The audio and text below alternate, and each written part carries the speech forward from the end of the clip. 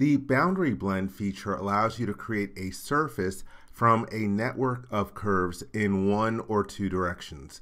Here I have a part model open, and it's got a bunch of datum curves in here and a couple of flat surfaces, and I want to create a surface for the main part of this cover.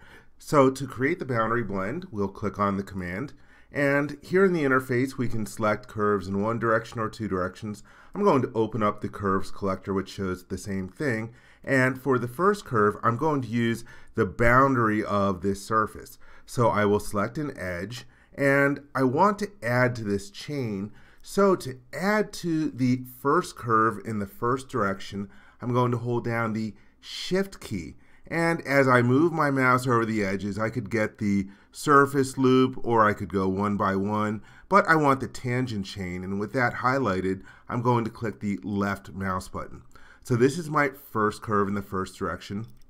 Be aware that you have drag handles on the ends of the curves in case you don't want to use the entire length, and you could drag it some distance, or if there is some point or vertex, you could hold down the Shift key again to snap this drag handle to the point or vertex. But I don't want that. Let's change this back to 0. I want to use the entire length of the curve. Now to select my second curve in the first direction, I'm going to hold down the Control key and again select a curve. And here you can see a preview of the surface that would be generated. And I want to add more curves to this second curve in the first direction. So now I'm going to hold down the Shift key. So again, to make the distinction, Shift allows you to add additional entities to a curve. The Control key allows you to add additional curves in a given direction. So again, I'm holding down the Shift key, and I'm going to select these other curves in here, hold down the Shift key again, and select the other two on the other side. And that looks good for my second curve in the first direction. So now I want to create a third curve in the first direction. So I'm going to hold down the Control key, and this time I'll select a curve out over here. You can see that, yeah, it looks pretty warped. Let's hold down the Shift key and add other entities to this particular chain. And as I do that, it's starting to look better. There we go. So there I got those entities in my third curve in the first direction. To select the fourth curve in the first direction, again, I'm going to hold down Control. And let's use the Shift key to add the additional segments into this particular chain.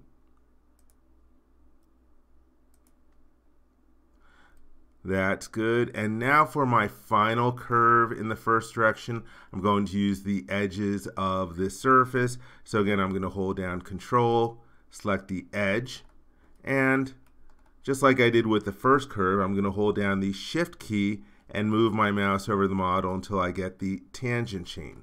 So there I have my curves in the first direction. Now I'm going to select the curves in the second direction. And to do that, I could click in this collector on the dashboard, or this collector in the Curves tab, or you can hold down the right mouse button. You can see from the right mouse button menu, or what's sometimes referred to as the asynchronous menu, you could click on the second direction curves collector, and this time I'll select this curve over here. The preview goes away because it does know how to create a surface with only one curve in the second direction. So let's hold down the Control key and select the second curve in the first direction. And there you see a preview of the feature. And for the final curve in this direction, I'm holding down Control, and I will select this curve. Now in the the Curves tab, you do have the ability to reorder curves. Sometimes that's necessary if you add in additional curves. You click on the Details button. That allows you to bring up this dialog box that'll help you construct the different curve chains for a given direction. But let's cancel out of here. and we've got the preview. And right now, even in the preview, you can see I'm going to end up with a lot of different patches as part of this surface. For now, I'm going to hit the check mark to complete the feature.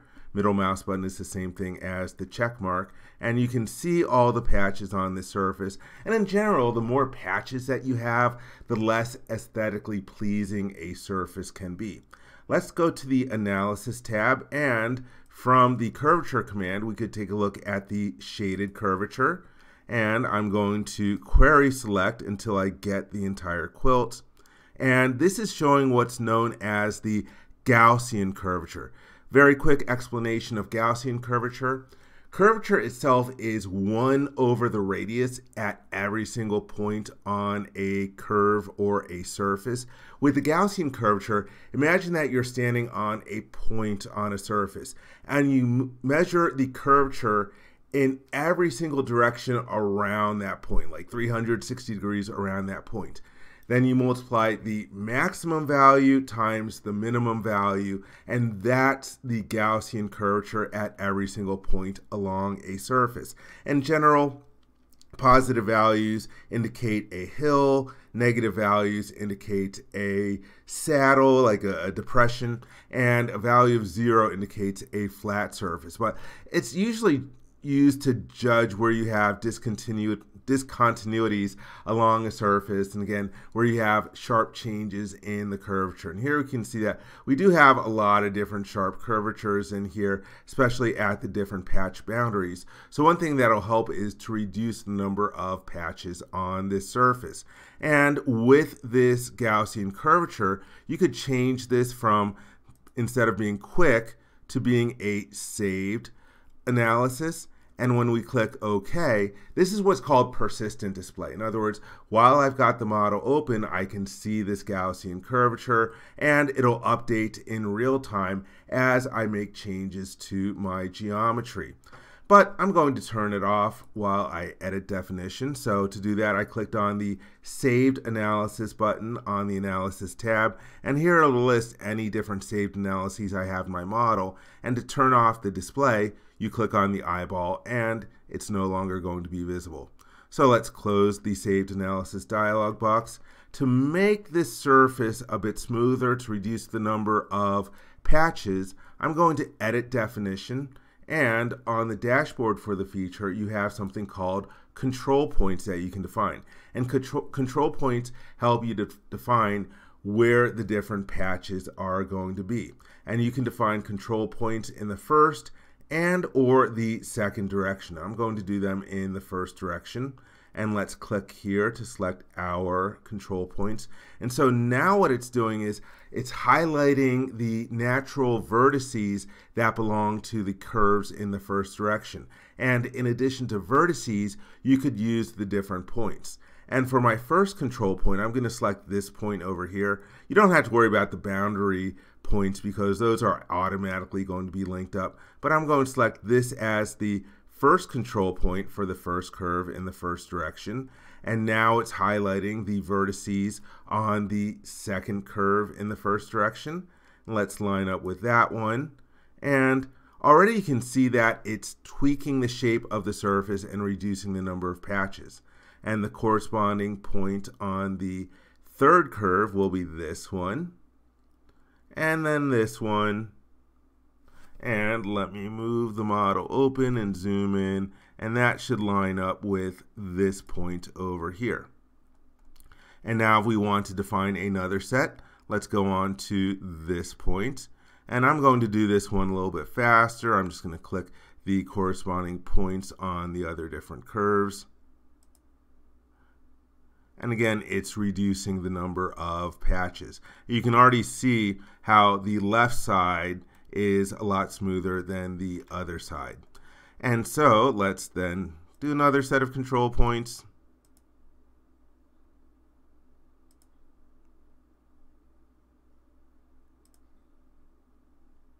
And that one over there. And the last set in the first direction. This point, getting pretty redundant at this point, no pun intended. And our last control points. So that's good, and it is a lot smoother. For now, let's hit the check mark again, and I can go back to my saved analyses dialog box and turn on the display. And you can see that the colors changed a bit, and it reduced the number of jagged discontinuities on those different patches on the surface. Let's turn off that display. Another thing to take a look at, let's edit definition one more time. On the boundaries, you have these circles with a symbol inside of it, and if you right click, you can choose your boundary conditions for that curve. Now, since I selected a bunch of edges belonging to another surface, you could choose to make it tangent to that surface, normal, or curved or continuous. I'm going to choose tangent. And again, it'll help make a nicer transition from the flat surfaces to the other surfaces. And like before, you can right click on the circle on the boundary and change the condition. You can also do that if you go to the Constraints tab. You'll notice that it lists here we have tangent, tangent for the first and last chains in the first direction, and they are free in the second direction. And there's some other different things in here, like for the first chain in the second direction, you can add what's called side curve influence. And I'm going to zoom in a little bit just to show you that you can see that when I check this, it does alter the surface a little bit, makes it a little straighter in between here.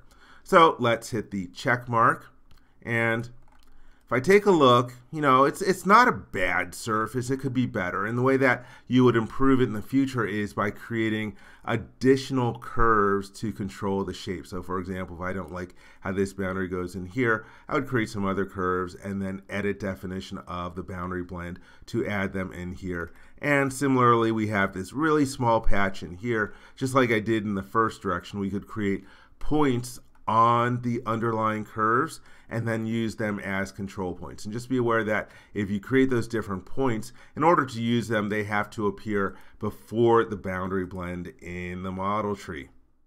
I hope you enjoyed this video. For more information, please visit www.creowindchill.com. If you learned something from this video, please give it a thumbs up. And if you like this video, please click the subscribe button to be informed when new videos are uploaded. Thank you very much.